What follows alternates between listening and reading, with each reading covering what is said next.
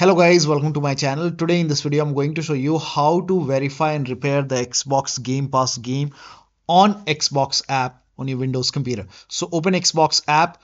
Under most recent you will see the list of all your installed games. So here you can see I have the list over here. So you have to select the game which you want to verify.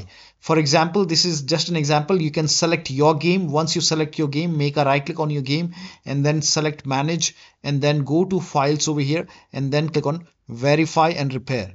Now once you click on verify and repair, you will see this.